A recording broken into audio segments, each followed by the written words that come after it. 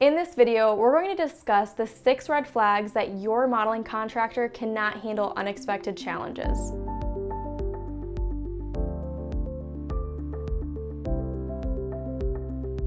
Hi, I'm Isabel, Marketing Manager here at Custom Built Design and Remodeling. Whether you're undertaking a small remodel or a large renovation, choosing the right contractor is essential. Spotting these warning signs early on will help you avoid unexpected challenges.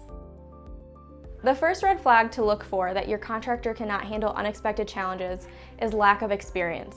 An inexperienced contractor may struggle with the complexities of the project. Typically, we see contractors with under 5 years of experience struggling with pricing, having delays in production, subpar workmanship, or cost overruns. We love supporting contractors who are starting early on, so our recommendation is to make sure that you see their portfolio in advance to really make sure that they are able to deliver a quality product to you. The second flag to look out for is poor communication. Communication is essential to make sure a project goes smoothly from concept to completion. So ensuring upfront that your contractor has good communication is showing up for meetings on time, preparing all the materials in advance, and coming ready to answer your questions are great signs that your contractor will communicate through the entire project. Remodeling already contains a lot of chaos. There are moving parts, and so hiring a contractor who does not have good communication skills up front will only add to the chaos of your project.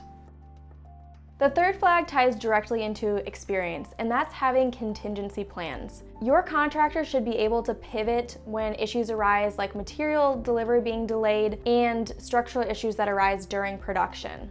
A contractor with experience will be able to come in, have a contingency plan, have an adjustment for you, present it to you, confirm it with a change order, and get going. The fourth flag to look out for is unclear agreements. When working with a contractor, you want to make sure that all of your contract documents are very clear and precise. Everything from the scope of work to the construction documents should have all the specs of your project detailed out so that you know how your project will unfold before construction begins. Vague contracts could lead to disputes during the project, and low contract costs could lead to cut corners during your project. So ensuring that your contract documents are clear and precise when it comes to cost will only benefit you in the long run. The fifth red flag to look out for is negative reviews and complaints online. All businesses have negative reviews and complaints. At Custom Built, we even have those. But the important part is to look deeper in the reviews, see the trends and what is being communicated about the contractor to make sure that they'll be able to handle your project. If you find reviews that bring concern to you, bring it up with your contractor and have an open conversation. This is a great opportunity to practice that open communication before your project starts to see how they'll handle a little bit of conflict up front. And the final red flag to look out for is inadequate licensing or insurance. It is crucial to ensure that your contractor is licensed and insured up front. If anything goes wrong during your project and they aren't licensed or aren't insured, you're typically left with all of the responsibility on you. The cost, the workmanship issues, anything that went wrong, you might have to own because there's not outside accountability for the contractor.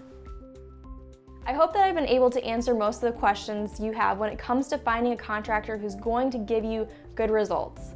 But if you're still curious to learn more, visit our website. We have a learning center full of resources to help you along your entire remodeling journey. I'm Isabel with Custom Built. Thanks for watching.